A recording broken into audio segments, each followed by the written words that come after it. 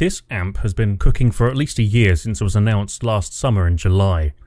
Let's see just what the MC351 can offer.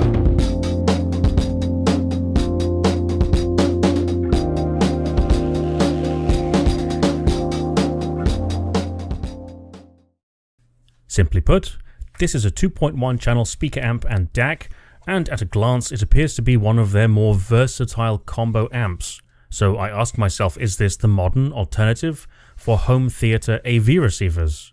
Immediately I get the feeling that this is something designed for simplicity in the living room.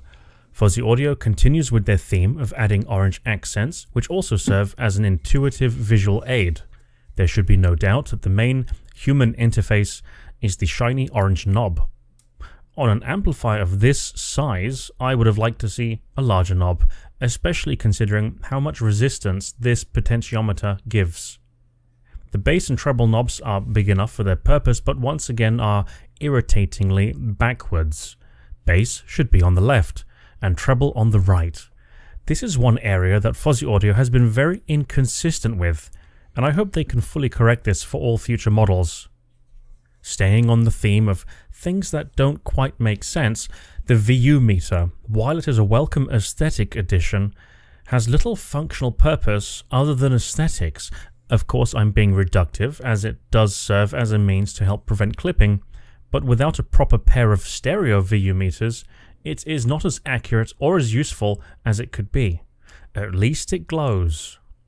Then, beside the single VU meter, is the mode button, which cycles through all inputs. This button has satisfying tactile feedback and sound, which gives some confidence in its build quality. In order, the inputs cycle from bottom to top: USB, optical, coaxial, RCA, and Bluetooth. Under the device are 4 small rubber feet, which do a decent job of keeping it in place while the mode selector is being pushed or volume is being adjusted. And at 1.07 kilos, the MC351 feels neither heavy or light for its size. On the back, things get a bit more busy.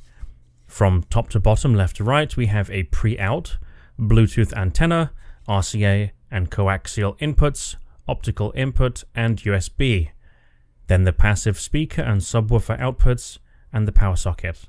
Provided with the MC351 was a 32-volt power brick, the same one that I found supplied with the BT20A Pro.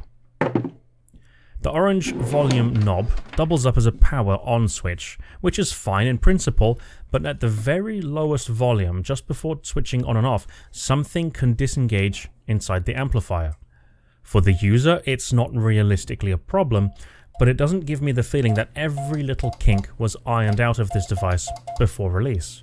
There is a very tiny fraction of adjustment that can toggle this internal switch very quickly, and I feel like its actuation should have been further along anti-clockwise, along with the off state. Treble and bass tone controls do a fair job, but from what I could hear, switching between the MC351 and the BT20A Pro, the MC351 doesn't have quite as much total sway as the tone controls on the BT20A Pro. I don't personally consider this a deal breaker, as I think there is still more than enough tone control for most speakers. Mode switching feels a little slow, but it's also fairly typical for a non-analog switching method. I remain spoiled by the speed and immediacy of analog controls. Regarding the USB input, the DAC portion of the MC351 will always be active when the amp portion is turned off, as long as the USB is hooked up to a PC that's turned on. This is something to note. If you plan to use it at your PC with the USB input, you will need to switch devices manually if you are using another DAC or DAC amp combo for your headphones.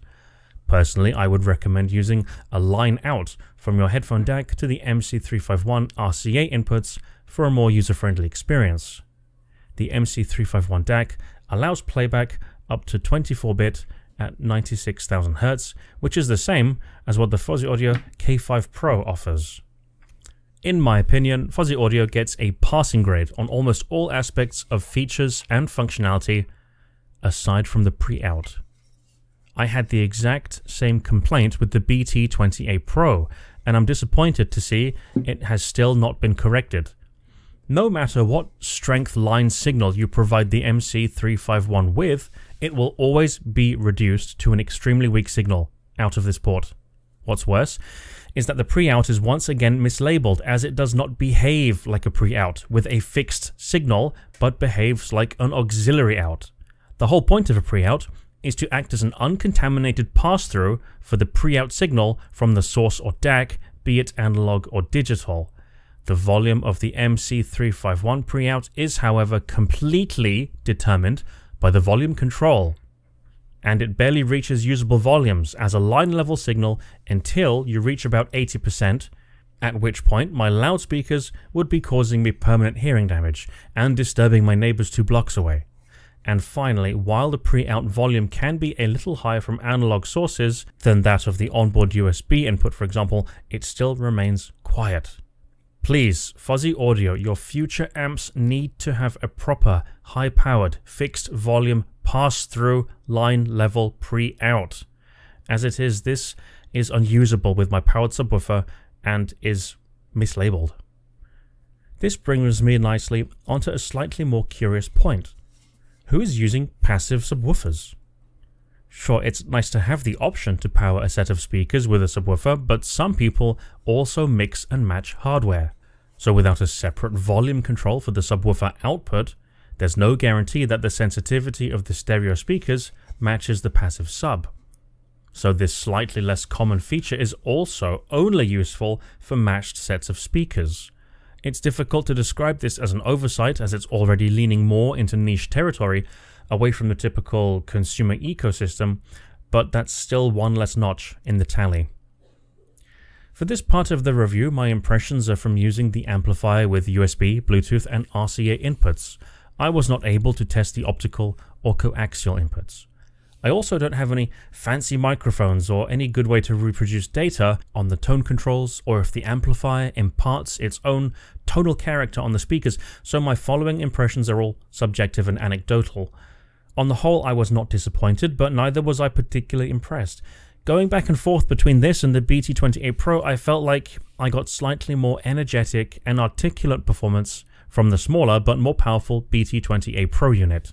Of course, it could also be that the BT28 Pro puts out a more neutral sound with tone controls in the default position, because remedying the mid-centric sound with the tone controls of the MC351 did help improve this perceived lack of dynamics and attack. But even after those improvements, I still couldn't help feeling that the sound didn't have as much immediacy and control, or as though it felt slower and smoothed over. Of course, I'm nitpicking some very fine differences that could make even less of a difference in a multimedia setup that also might be preferred by some people looking for an amplifier with a more analog presentation. Ultimately, I couldn't help feeling like the MC351 is a jack of all trades and a master of none, and as such would be best implemented in a multimedia setup where it can be best put to use with its multiple inputs, unlike a critical listening environment where I would personally opt for the smaller, simpler, and more powerful BT28 Pro. With that said, a product that is aimed squarely at the all-in-one segment, it is also missing one crucial feature: a remote control.